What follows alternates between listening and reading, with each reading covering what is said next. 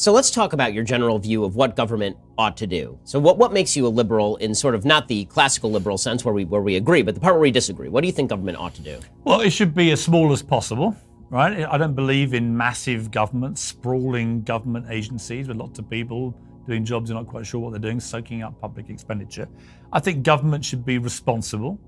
It should take action, even if it's against the popular will of the people. You're made to be a government because people expect you to take difficult decisions and to govern. And the example I would use is someone like Margaret Thatcher in Britain. And I would compare her to the other female Prime Minister, Theresa May.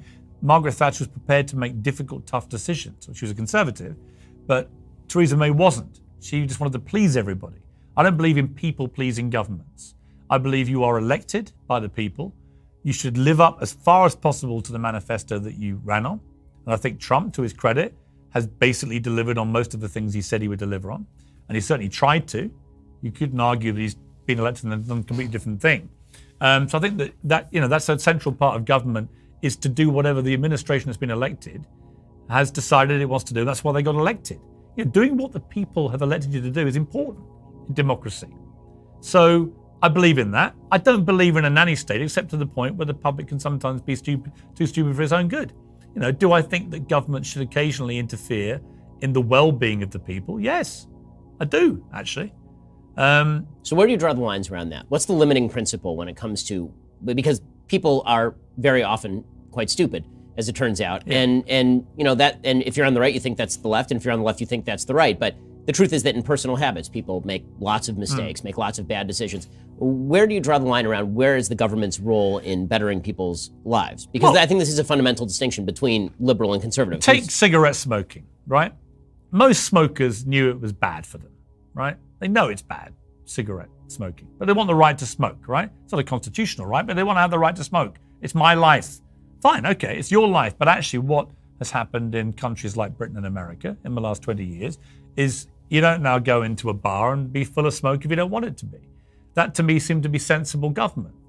Yes, you are impinging on the right of a civilian to lead the life they want to lead, which is to walk into a bar and have a cigarette at the bar. But actually, if most people in that bar don't want to have a cigarette, why should they be subjected to unhealthy smoke from you in the way that they were being? Now, is that nanny state by government to ban smoking from public places? I would think it was the right thing to do. I'm a non-smoker, though. I smoke the odd cigar.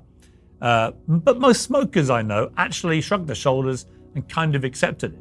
And there's a kind of template there, I would argue, Mr. Shapiro, for the gun debate, which we haven't had yet, but I'm sure we're coming to, which is, at what point does the safety and the health of a lot of people get dictated to by a group of other people?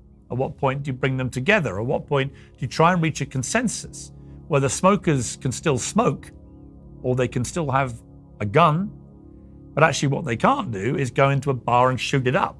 And how do you stop them doing it? It's a fundamental question for the public health of the country.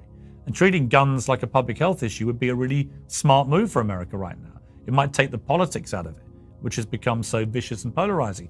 In Glasgow and Scotland, they had a huge problem with knife crime. A lot of knife murders, young kids, mainly white kids, stabbing each other. So they treated it like a public health debate. And they've massively reduced knife crime in Scotland, which has been great. So, nanny state to a point. I believe in people's fundamental freedoms, but the cigarette debate to me was an interesting one. Drink driving was an interesting debate in America, wasn't it? You go back 50 years, you could get in your car and have a few drinks and drive around. And then Mothers Against Drink Driving, MAD I think they were called, rose up after a particularly heinous drink driving incident, and they affected real change. And now you can't do that. Now, there will be people who still think, I want to have a few beers and have a drive. Okay, but you can't, actually, because you might kill people.